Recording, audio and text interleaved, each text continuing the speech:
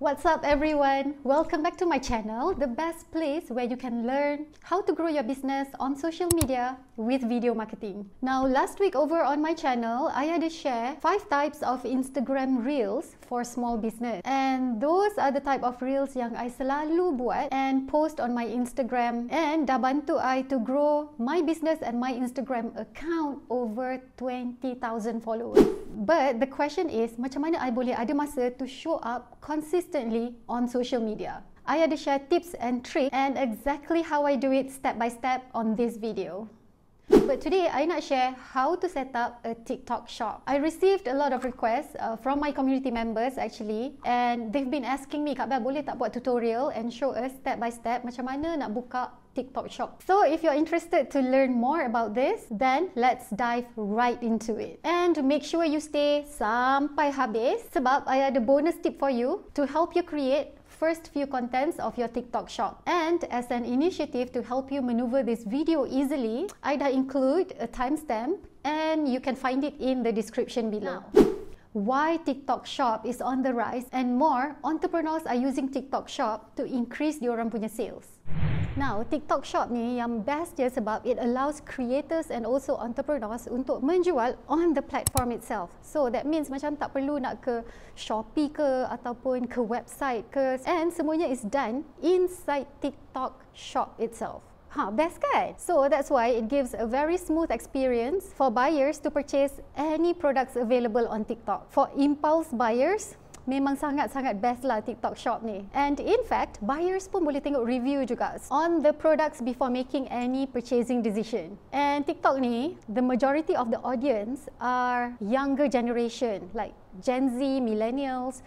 Jadi, the younger generations are more comfortable with online shopping. It's very quick and it's very straightforward. And I know a seller yang baru je buka TikTok shop for 2 months and dia dah jual 2,300 units of products. Impressive kan? So nanti you boleh check out juga her TikTok, okay? And as sellers, bila you dah ada that kind of convenience, so basically you tak perlu nak handle WhatsApp dah. Sebab sometimes dealing with customers' inquiries on WhatsApp can be very time consuming. Especially yang memang dah ada full-time job and then buat part-time business. So mana nak ada masa kan? Okay, now let's set up your TikTok shop in 7 easy steps.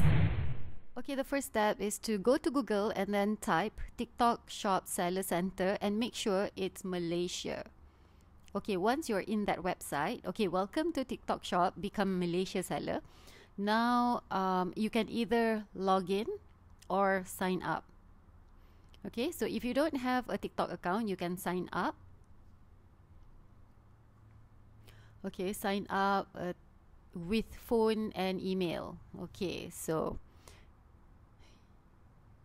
you go there and you just type your mobile number, okay, cell phone number, ataupun kalau you tak ada, kalau you tak nak guna you punya handphone, you boleh guna email.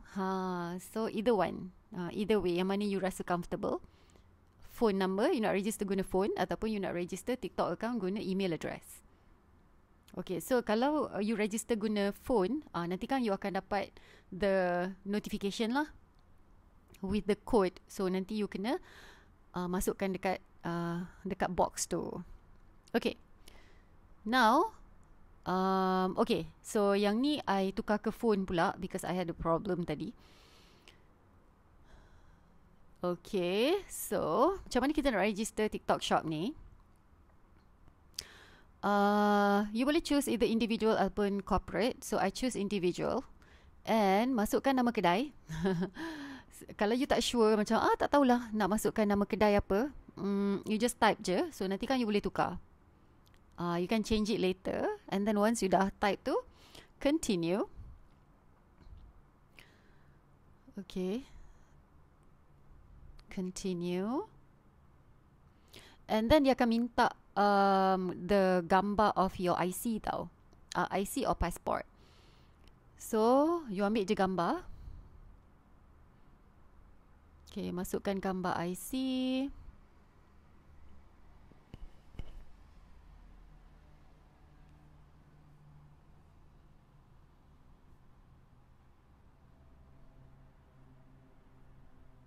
And then masukkan IC number. Okay, yang ni wajib. Okay, masukkan IC number. And then your full name. Nama macam yang dekat IC lah. And then your birth date. Okay, masukkan your birth date. Okay. So, you boleh access the TikTok Seller Center ni using 3 ways. Satu, use the seller app. So, you boleh download app from App Store ataupun Google. You can use PC as well. Either way, tak kisah. Okay, so I decided untuk try the app. So, download the app from App Store. Okay, so since I dah ada TikTok account, I sign up je and boleh linkkan my account guna apps ni. Lepas tu, the next step is add your first product. Oh, before that, kena add address dulu. Sorry. Add address dulu for the warehouse. Okay, dah add. Okay, kita tengok apa dalam apps ni. Okay, tak ada apa pun. Biasa je. Okay, sebab kita nak add product, I switch to laptop. Senang sikit. Senang nak menaip. So, kita add product. First, kena isi dulu basic information. So, I just letak test saja. And there are a few products yang you boleh ni lah. And then macam books apa semua, ada few products macam service ataupun books tak boleh Dia kena products yang listed saja yang boleh. So let's say kalau you nak register for beauty products, let's say. Okay, kita register lah for beauty products. Contohnya, okay, katalah it's a lipstick. Lepas tu kita pergi ke okay, boleh fill in kan the brand name. And then yang ni semua compulsory sebenarnya. I tried to skip tapi tak boleh. So semua kena isi. Gambar kena masukkan. Lepas tu product weight, semua yang dekat dalam box ni semuanya compulsory. Okay, lepas tu ada estimated shipping fee.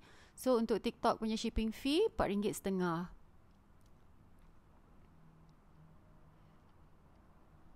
Okay, RM4.50. Okay, kita isi satu-satu because it's compulsory anyway. So I masukkan je gambar apa-apa yang available. Okay, masukkan gambar product or gambar model. And then description tu penting tau. Variation name. So kalau your lip products ataupun your skincare ada variations, you boleh tambah je dekat situ. Macam the same product tapi different codes kan. Tambah je lah dekat variation tu, senang. And then okay, dekat sini lah dia punya options.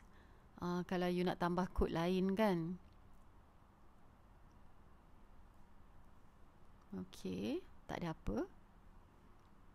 Okay, price. Berapa selling price, quantity berapa.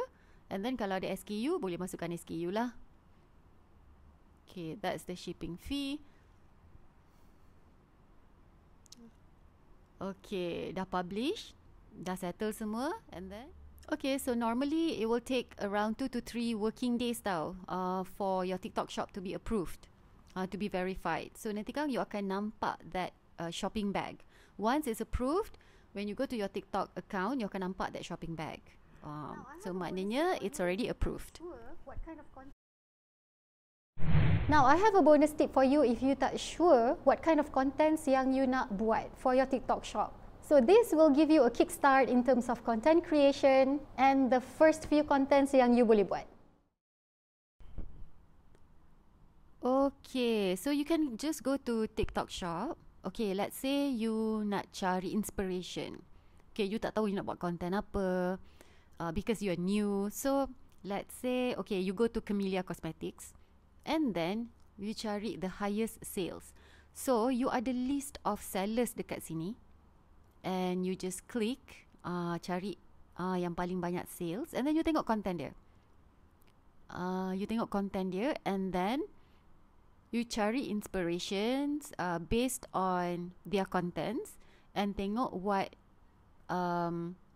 contributes to her sales. So senang kan? It'll get you started. Now, I post a lot of videos about social media, entrepreneurship and marketing. So, make sure you check out these 2 videos yang I share dekat sini. So, as always guys, I appreciate you. I hope you guys have a great day, a great week and good luck with your TikTok shop.